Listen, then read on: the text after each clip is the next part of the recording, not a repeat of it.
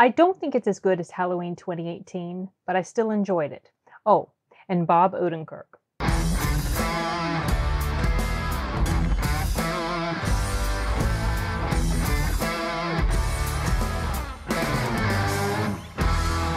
I know that's a name that you don't expect to be associated with the Halloween franchise, but I'm going to tell you, I just have to get this out of the way. So I'm sitting there as the credits are rolling at the end and just kind of halfway paying attention to the cast list. And the very last one that comes up says the character name of Bob, and then beside it, it said Bob Odenkirk. So I was like, what the heck? When was he in this movie? So I did a quick search on my phone, and basically this is the rundown. So the boyfriend of Michael Myers' sister in the first movie, his name, I believe this is the character. His name is Bob. So they wanted to get some sort of representation of him in the film for this movie. Yet they couldn't find the actor. They couldn't find a way to get the legal rights to be able to show his image or whatever in this movie. So I can't remember who it was. I don't remember if it was David Gordon Green or somebody else. Did a search online for like Bob 1970 yearbook or whatever. Something like Bob 1970s year. I can't remember the exact term. But basically they were just looking for a Bob or whatever. And one of the pictures that comes up is a yearbook picture of Bob Odenkirk. And they're like, well, we know him. We know how to contact him. So they contacted him and got permission to use his image for this movie. And when it showed the image of that character, I would never have even guessed that was him. It did not, because you just don't make that connection. You don't make the connection of Bob Odenkirk with Halloween. Okay, so getting that out of the way, this film, it veered into territory I was afraid that it was going to veer into. And let's just say, okay, yeah, this is much more brutal than 2018, much more brutal than the 1978 version. Another thing about this is Michael Myers, he didn't mess around. He is fast. He doesn't just leisurely stroll across the ground to come get you. He's moving at a clip. He's not a shambling zombie, in other words. So that felt a little different. It didn't... He wasn't shambling in the 2018 version, but it just felt like he moved a bit quicker in this one. I don't know if that was just my imagination or what. But anyway, so there were things in this film that were your typical sort of horror film element. The jump scares. The typical idiocy of people walking into a dark room or a dark house and not turning the lights on. What is it with that? Now, in one of those cases, that's understandable, because there were some flashbacky moments to the events of 1978. Some of them actual footage from the movie, some of them recreations of some of the characters that you actually didn't see, because there was a character that was Hawkins is shown in flashback in this movie, and in the 2018 movie you only hear about his involvement in the events of 1978. So there's a point in time where some cops go into the Michael Myers house in 1978, and of course it's dark because there's no electricity. So, you know, that makes sense. But there's other times where people are walking into dark, you know, doing dumb stuff like that. Always makes me roll my eyes. It's like, it's so typical and predictable. It's in almost all horror movies, and it's just, you know, I'm used to it, but sometimes it's like, can you just like have people use a little bit of common sense and flick the light switch? That's all it takes. It doesn't take much. Sorry, I knew I was going to forget something last night. There was another thing that I was meaning to mention that kind of got under my skin a little bit. Didn't make sense, kind of silly. Take a look at this picture. Now, what hospital has its morgue in full view in a busy hallway on the main floor? where anybody could just come by and see it. And not just there on the main floor, but with the blinds completely open. Really? This happened multiple times, and I was just like, what? No, that doesn't make any sense. There's just no way. Anyway, that was just something I forgot to mention. Okay, back to the review. Whatever. But the things that I didn't particularly care for in this movie were the kills got to be, okay, well, they were ridiculous and over the top, like a lot of horror kills are. The problem was that, and you know what? Some of these pictures are spoilers, and I actually meant to edit that out. So sorry about that. But anyway, maybe I'll title this spoiler-ish free. Okay, I love the Halloween franchise. Halloween 1978 is my favorite horror movie of all time, followed very closely by Halloween 2018. In all honesty, technically 2018 is superior. But after a while, when kills are overdone, it just starts to lose its effectiveness for me. It starts to wear thin, and it's like, all right, you know, how many times can you see it? But okay, it is getting boring now. It is boring to watch people being slashed. Yes, it's a slasher film, but I like slasher films to have meat on it. And one of the things I really liked about the 2018 and the 1978 movie was, well, in 2018, they had more violence that was depicted, for sure. But in both of those movies, it was very heavily grounded in sort of like this unfolding of events. It wasn't fast-paced, rushed, and just people being killed left and right. It wasn't like that. Even Halloween H2O wasn't like that too much. And that's probably one of the reasons that I like that movie quite a bit. But it was over the top, and it was just, okay, all right. I can overlook that to an extent because there's other elements in this film that kind of help balance that out. I guess if you're going to go see a Michael Myers film, you want to see a lot of, well, you in general, a lot of horror fans, they like that. They want to see all these kills, and I like horror, but I don't necessarily like to see just constant, I want there to be a story. I want there to be interesting characters. I just don't want to see blood flying, you know? So that was a tendency that I didn't care for in this one. And also it is venturing into the territory that I've mentioned before of, you know, Michael Myers just being, he's so impossible to kill. He's almost like supernatural. I mean, there's things that are done to him. You could argue that things done to him in the 1978 movie are just always unrealistic. Well, maybe, but people have survived far, far worse. But in this movie, there's stuff done to him that you're like, really? I don't know. It kind of it's just like you really have to suspend your disbelief a long way when it comes to some of the stuff that was done to him, and yet he's still alive. Also, something else that, as another reviewer mentioned, it's like, why aren't you doing stuff like trying to shoot him in the face?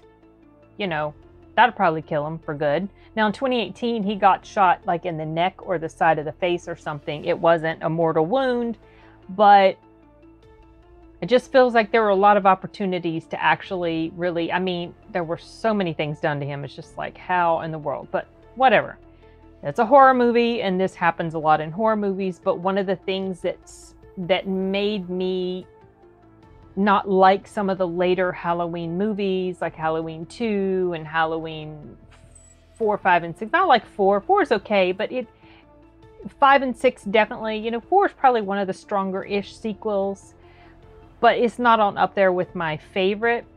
I still watch it whenever it's on. I'll still play it, whatever. But that's one of the things that kind of makes me not care as much for those other movies as I liked Halloween 2018, Halloween H2O, and Halloween 1978, is that they didn't have completely insanely over-the-top ridiculous stuff that happened to him and he still jumps back up.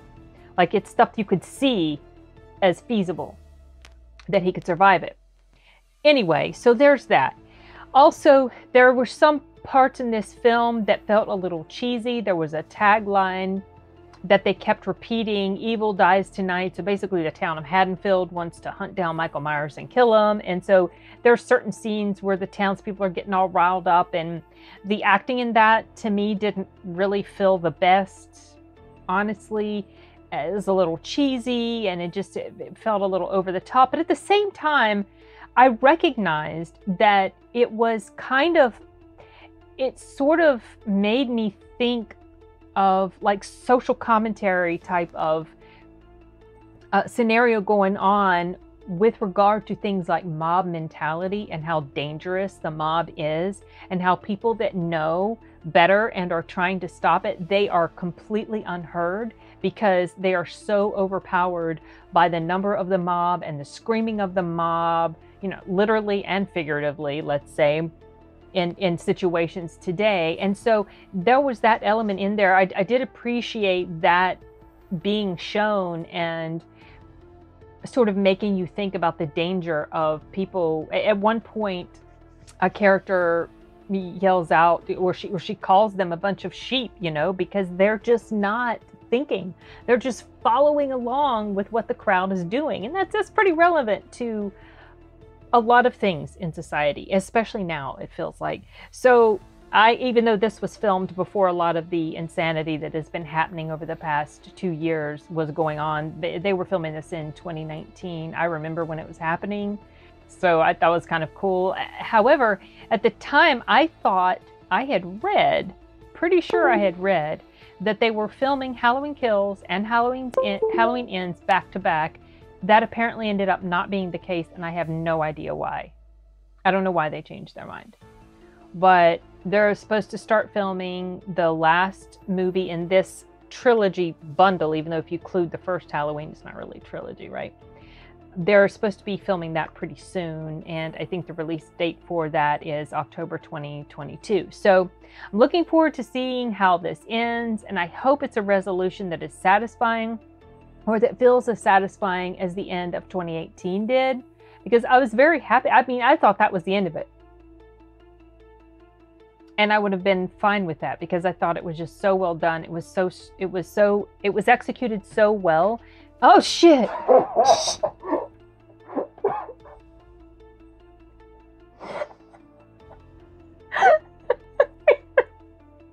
You scared the crap out of me. Stop. Wait, I'll take a picture. Show them the idiocy that's going on in my house. Okay.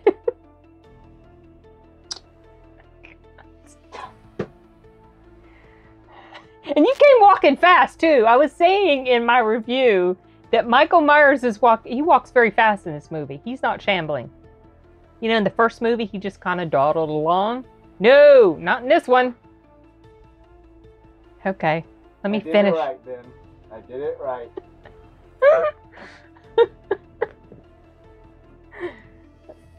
That did freak me out. I wasn't expecting to see that. Okay, I need to finish. What was I even saying? What was I saying when you walked in and scared the crap out of me? Do you remember? Stop staring at me. Don't do the breathing. Go out. Go out. Go. What the heck was I saying? Okay, I'm trying to concentrate. My son is standing over here with a stinking Michael Myers mask, breathing very heavily. Hold on. What the hell was I saying? Crap. I was talking about social commentary and mob mentality. I think that's what I was saying. There was other stuff I was wanting to say. Okay, Duro. Did I ruin it? Well, I'm trying to... Oh, yeah, and now I'm remembering some other stuff I want to say. So, scat, so I can finish. It's already tomorrow. I'm trying to finish this. For... Yeah, okay. What the heck is... Oh, some other stuff that... So, I think maybe I've touched on most of the things that I didn't really care for about it, and also started to blend in stuff that I did appreciate, you know, the message about mob mentality and all that. Also, Some stuff that I really thought was cool was nods that they did to the 1978 movie. They showed flashbacky things, footage from the film, like I mentioned, but then they also showed other scenes play out with different characters that have been mentioned in the 2018 version, at least that I remember. And I think it was, the name was Lonnie. He was the father of Laurie's granddaughter's boyfriend. I don't remember the boyfriend's name now, but anyway, so he was mentioned in 2018 because Laurie's son-in-law was talking about Lonnie and how he didn't like him, so he basically didn't like the boyfriend and stuff like that. So in this movie, you see Lonnie, you see him as a kid, and you see him as an adult, and he's played by and I didn't know this at the time, he's played by the dude that played in Midnight Mass as Joe, the town drunk. And he's actually a pretty decent actor. The girl who plays Lindsay, who plays Lindsay in this movie, was the same actor who played Lindsay in the original movie. She's not the best actor. I mean, she was okay. It was nice to see her back again. Also, the character of Tommy Doyle returns. He is not played by the original actor. He is played by Anthony Michael Hall.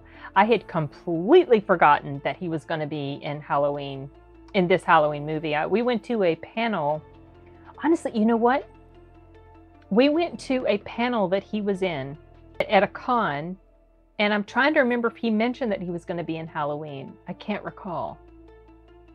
But I had completely forgotten about it, and then I was like, oh, that's him. Anyway, he was okay in here. I don't feel like his performance was the best, and sometimes also there were characters that were put in here, like, so let's say Lindsay, let's say Tommy, also the nurse from the first movie, and it's there she is right there. It almost felt like some of these characters were just shoehorned in to sort of help with the nostalgia feeling, and so some of that felt like a little bit compressed and rushed, even though I feel like they got adequate screen time for what was going on. There were a lot of characters involved in this story.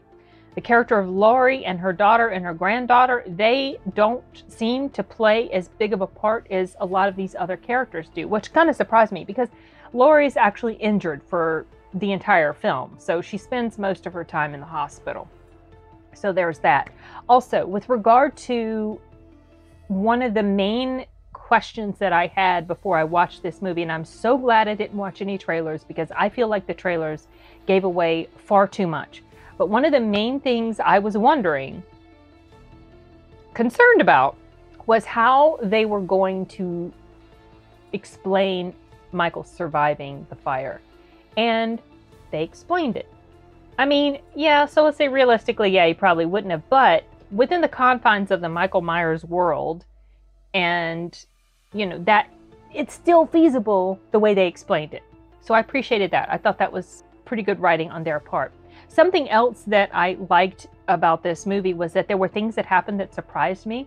Characters that were in here that surprised me that they were in here because I wasn't expecting it, and I don't want to get too explicit. Also, they were recreating certain things as nods to the original movie, which was kind of cool. Oh, and another thing that I was wanting to touch on, and kind of ties in with what I already mentioned regarding the mob violence that happened, and basically just sort of a demonstration of how fear can tear people apart. It's kind of a commentary on all the evil that Michael has brought to this town and how it has affected them. It's twisted them and made them do things that were not so good, and not listening to people who were trying to instill some rationality in it. I mean, there's at one point the sheriff dude in here who was also in 2018, the black guy. There's this one scene where he's just kind of like sitting down on the steps after mayhem has happened, and he just looks so dejected and defeated because things got completely out of his control. He's the law, but the law doesn't seem to be able to stand up very well when mobs of people are hell-bent on having their way and going after somebody. So I liked that those serious themes were woven into this, kind of helped ground it in a bit of reality. You could identify with certain elements, or you could understand things that were happening, and you could understand the gravity of them. Something else I was going to mention, I already sort of touched on it, was that there were people that showed up in this movie that I was surprised about. But when I mentioned that, I wasn't thinking specifically about another couple of people that showed up in here that I was surprised about, which was, it'll cycle back around to it, but it was the girl who's dressed up as a nurse and the guy that's with her dressed up as like a doctor or something. It took me a little bit to realize that those characters were shown in the 2018 movie. Michael Myers was walking through the neighborhood and they were coming out of their house to get in their car to go off to some party. That was them. And so they have a fairly significant role. And I thought that was kind of cool. I mean, I like that they integrated all these different characters back into the story. And I thought that was done in a pretty good way. I appreciated that quite a bit. But like I said, those elements of the over-the-topness with the gore and stuff is just like, I feel like if they had scaled that back a little bit, it would have made this so much better. To me, it probably would have like raised it up to the level of 2018, to be honest. So I'm hoping that and I want to clarify, that didn't ruin it for me. It just made me not like it as much as the 2018 version, which I love that movie. The next movie coming out, I'm hoping that they don't amp it up even more, because I really feel like one of the things that made the 2018 movie so strong, so powerful for me, was that the writing was very good, and it was sort of a slow lead up to things that happened. It wasn't just brutal things were happening pretty much from the beginning and then on. It just kind of took you slowly there, interspersed a little bit with some stuff that was going on, but it was a good story underneath it. And this had a solid story underneath it, but I felt like that was diminished by the excess of Michael killing and everything.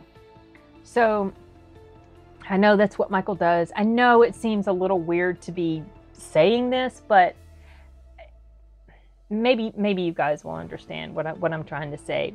Anyway, this is probably one of my more favorite-ish sequels. I would say, I don't know where I would list it. I don't know if I would list it directly below 2018 or below H2O. I'm not sure, because I really liked H2O. I thought that was fun. But I'm willing to see this again. In fact, when my son has a day off from work, he wants to go see it. So we'll probably go see it in a couple days. And you know, it's very possible that on a rewatch, I won't have the same impression. This is just my reaction, my first reaction, my initial reaction after having watched it the first time. Sometimes, you know, you kind of have to chew on movies for a little bit, but I kind of have a feeling I'm going to think the same way as what I'm thinking now. But anyway, I'm drawing a blank now as far as anything else to mention. I'm sure there's probably stuff, because I was thinking of all these different things afterwards and sort of rolling them around in my brain. Oh yeah.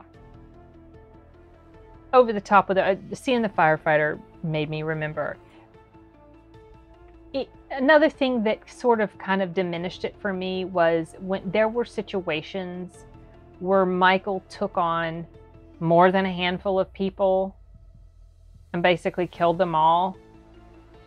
And that just didn't really, I mean, at that point you are bored, you are venturing into supernatural territory. I mean, come on. He's just like slaughtering people and folks are just standing by and not doing much of anything. I mean, even some dude with a saw, motorized saw, and he still can't kill. I mean, it just, I don't know, stuff like that. It's like, if they had just like, maybe if he was taking on a little bit less people at a time or whatever, you know, Michael to me is scariest when it's just him and one other person, or him and maybe two other people. For him to overpower so many people at a time doesn't really work so well for me, and that happened at least twice in here. Also, there were some deaths in here that I did not expect. At least one death that I didn't expect. It made me roll my eyes when it happened, because I was like, all right, come on. But anyway, whatever. You know, horror is, it's a difficult genre to do right and to do well. I just really hope that the creators of this will be able to give us a solid finish and actually bring an end to Michael Myers, actually have him die and not kill Laurie. I don't want her to die. I was thinking to myself, probably the way it's going to end is they're both going to kill each other. I thought that was going to happen in 2018. But I do want to see him die. I know there will probably be other you know, stories of him that spawn from this or whatever, but for purposes of this storyline, I would at least like to see him die, because it just loses its punch when it goes on forever and ever and ever. It just does for me. But oh well. Yeah, I think that's it. I don't have any more stuff to say, and I've got quite a bit of editing I'm going to need to do on this before I post it up. I don't know if I'm going to put it up for noon tomorrow or try to get it out before then, but it's already almost 1 in the morning, so I don't know. We'll see.